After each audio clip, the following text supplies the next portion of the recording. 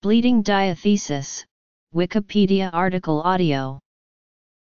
In medicine, bleeding diathesis. Hemorrhagic diathesis is an unusual susceptibility to bleed, mostly due to hypocoagulability, in turn caused by a coagulopathy. Several types are distinguished, ranging from mild to lethal. Also, bleeding diathesis can be caused by thinning of the skin or impaired wound healing. While there are several possible causes, they generally result in excessive bleeding and a lack of clotting. Symptoms. Causes.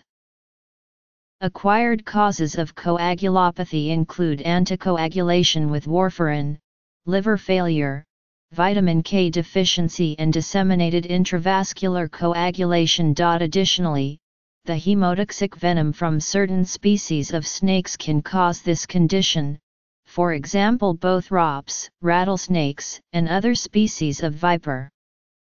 Viral hemorrhagic fevers include dengue hemorrhagic fever and dengue shock syndrome. Leukemia may also cause coagulopathy.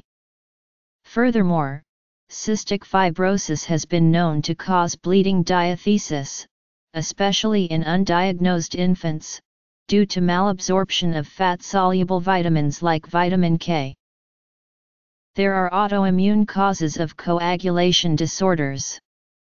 They include acquired antibodies to coagulation factors, termed inhibitors of coagulation. The main inhibitor is directed against clotting factor VIII.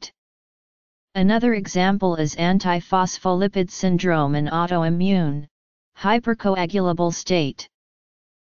Bleeding diathesis may also be caused by impaired wound healing, or by thinning of the skin, such as in Cushing's syndrome. Some people lack genes that typically produce the protein coagulation factors that allow normal clotting.